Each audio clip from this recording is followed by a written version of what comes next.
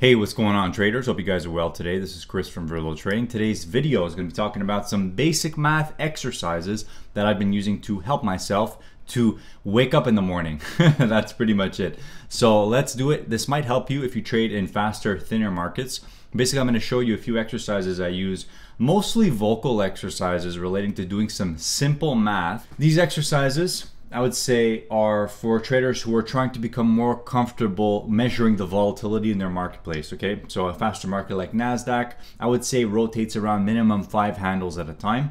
So you want to get used to, in your head, calculating movements of 5 points up, 5 points down, 6 points up, 6 points down, and often starting from odd numbers, because if you watch the markets, it rarely respects the evens. However, it really depends on the day's session. So if you watch your DOM on a session, you're going to notice a few things. A lot of the times you'll find the market volatility will be respecting a certain range for a certain time period, and you want to be quick to get on board with that volatility when it's happening, right? This helps you to understand how far away you need to be placing your orders, or if you shouldn't be trading at all. Because honestly, if your market's not even moving around 5 handles in NASDAQ, for example, you shouldn't really be trading that, let's be honest. Okay, so let's get to it here. So what you want to understand first is the numbers that we're working with as futures traders. You could go into the quarters, halves, and 75. But we're going to keep it to the even numbers mostly for this video, just to make it nice and simple. So the numbers we're working with most of the time here in a faster market like NASDAQ, well, we have evens, which would be 0. And evens represents any even number. So it could be 30, 40, 50, 60, 70, 80, 90. Those are evens, right?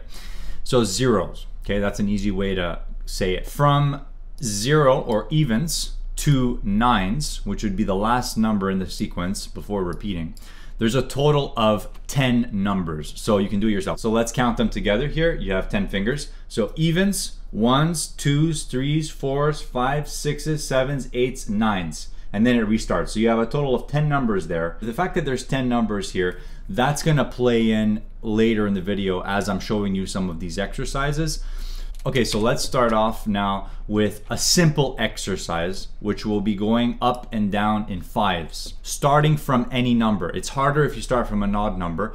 However, the 5s are the easiest number to work with because there's 10 numbers total, and 5 is exactly the halfway point, which makes it very easy to go up and down in 5s. So if you start from evens, you're gonna go evens to 5s, evens to 5s. If you wanna do double digits, you do 10, 15, 20, 25, 30, 35, okay? And that's really easy. The trick is here is that you want to practice it from every number. Let's say you started from the 1s. So it'd be 1s to 6s, 1s to 6s. Start from the 2s, 2s to 7s, 2s to 7s. So when we get to the 7s, you're going to notice it's a little bit more complicated to do it. That's where it starts to become good practice. So start from 11. So 11, 16, 21, 26, 31, 36, 41, 46.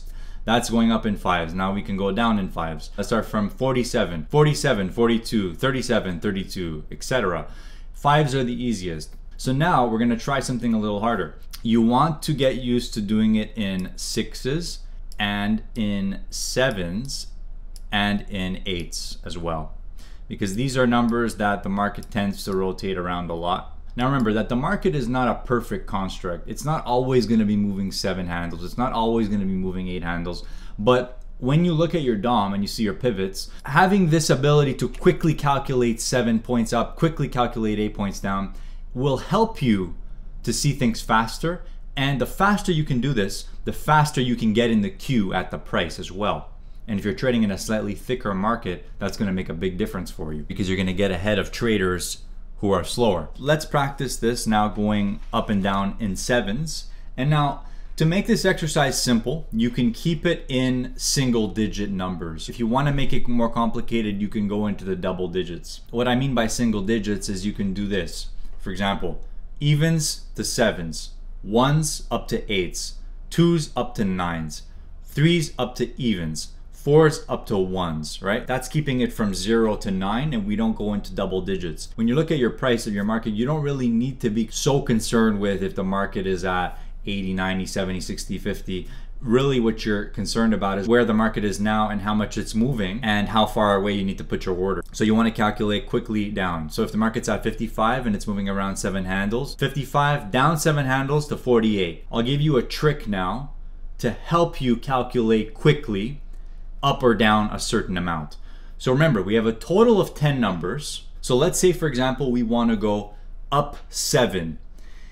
It's actually the same thing as going down 3. You'll end up on the same number. Now guys, remember, I'm a musician, I'm not a math expert here. So we have 10 numbers total. If you take away 7, you're left with 3, which is why if you go up 7, it's the same thing as going down 3. So if you go from evens up to sevens, it's the same thing as going evens down 3 to sevens. So for example, if you have trouble going up 7, try going down 3 and then up 10. So for example, 69 is the number. You want to go up 7 handles. If you have trouble going up 7 handles, go down 3, then up 10.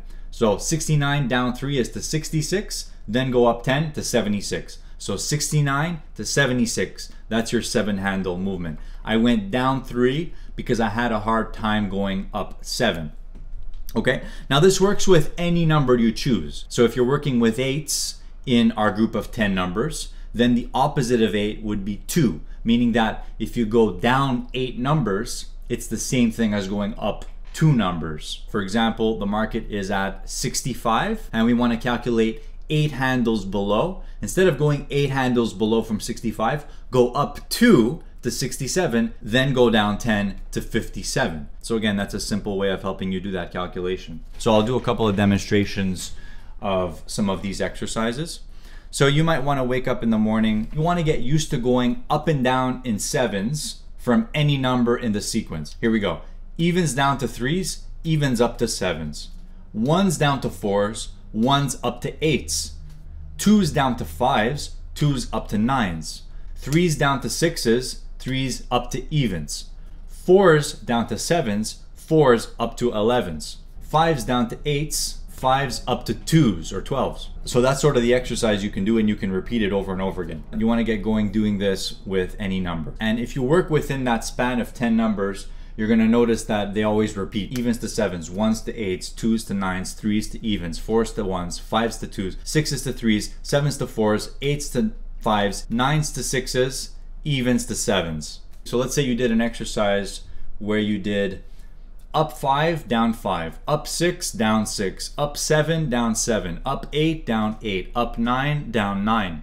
So that's an example of another exercise you can do to help yourself wake up in the morning. We'll start that one now, starting from sevens. Up 5, down 5, up 6, down 6, etc. Here we go. Sevens up to 2s. 7s down to 2s. Now 6s. 7s up to 3s. 7s down to 1s. 7s up to 4s. 7s down to evens. 7s up to 5s. 7s down to 9s. 7s up to 6s. 7s down to 8s. 7s up to 7s. 7s down to 7s. If you want to go further than that, you can as well. I think working with 6s, 7s, 8s, and 9s will be enough practice for now to help yourself quickly measure how far away approximately the market should be moving next from where it currently is. And again, guys, this is what I use to help myself wake up in the morning and get my juices flowing a bit before a trading session. I wish you guys a fantastic day, and I hope you enjoyed the video, and I will see you soon. Take care. Bye.